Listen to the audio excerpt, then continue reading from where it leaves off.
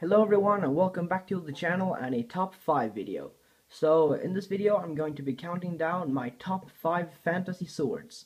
Either it be from movies, books or TV series. I'm going to be counting them down, the 5 swords that I think look the coolest and also were the most memorable according to their different shows they were in.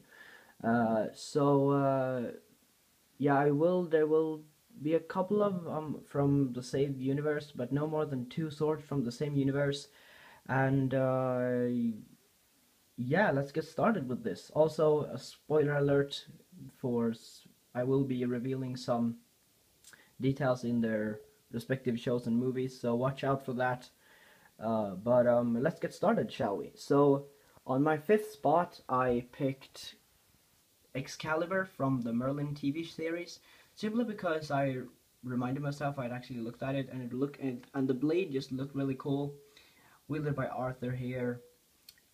Got some really nice, almost Norse-esque design here with the circle on the bottom, and really nice golden details, which I just think looked and made for a really nice blade. So that's my fifth. That's why it deserved the 5th spot on the list. Next up, I actually took a sort of my own design. I don't want to brag a lot about it, but I wrote this kind of fantasy novel for a thing in school. And yeah, I decided just to take the sword from that one because I really liked the way it turned out. So this sword here is called the Silver Sword, and is wielded by our main character Jack. And it is like it's the best weapon, second only to the Burning Lance in the series. And this eagle head or corp head, I can't, or falcon head, I'll use the bird head, I can't remember which bird I picked. You can actually pull out, and there's a piece of paper in that that he reads in the story. And yeah, I'm not gonna talk about it a lot because I could talk about it forever, but just something I'm really happy with, and I decided I'm pretty happy with it. It's kind of inspired by the another sword you're gonna be seeing on this list. Yeah, that's that one. And then for our 4th spot, I actually picked Narsil. Narsil is the sword wielded by Elendil during the War of the Last Alliance in the end of the Second Age in the Lord of the Rings universe. And I just really like the sword. I actually prefer this one for the Anduril version, because this sword breaks when Isildur the Prince cuts off Sauron's finger. The sword actually, oh sorry, Sauron breaks the sword and then Isildur grabs it and cuts off the ring from Sauron's finger um, in the beginning of the first movie, which is a really awesome battle sequence, by the way. But I actually like this version, even though it's very similar to the Anduril version that Aragorn gets later in the movies. I just thought the Narsil version looked a lot cooler, and as you can see, that was the blade that really inspired me with the silver sword.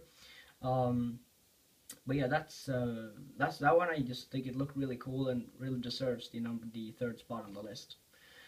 Next up, we have Orcrist. Orcrist is a really awesome blade, and it's an elven blade wielded by Gondolin, an elven king also from the Lord of the Rings universe. But later, actually, Thorin, son of Thrain, son of Thror, king under the mountain, gets his hands on this blade.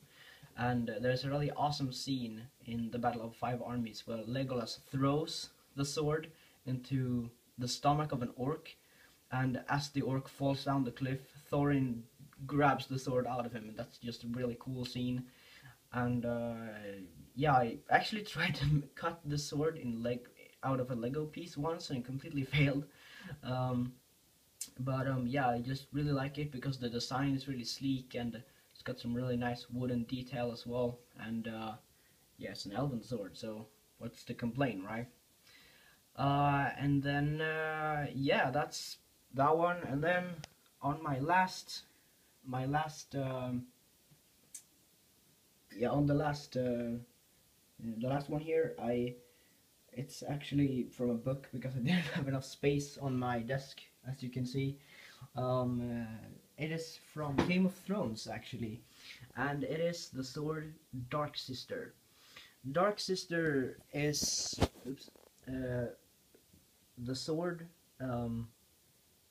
is a Targaryen sword that was used that is used early in the like the lore of the Game of Thrones series. So yeah, I just thought the sword looked really cool, and it had an awesome design and yeah, with this kind of wavy handle there, beautiful blade. I'm actually going to try to translate the battle here. For all of you reading Swedish, it's really easy, but in the battle over God's Eye, I think it's called, there was a duel between Prince Aemond and Prince Daemon Targaryen, and between the two dragons Vagar and Caraxes, and it was really awesome because Daemon, he actually jumped from Caraxes onto Vagar in mid-air and killed Aemon with the sword Dark Sister at the same time, both of the dragons crashing down to the water. And I just thought it was really awesome, and yeah, just a really beautiful blade, really deserving the #1 spot on my list. So yeah, that is going to be it for this video. I hope you all enjoyed, and I'll see you all in the next one. Bye.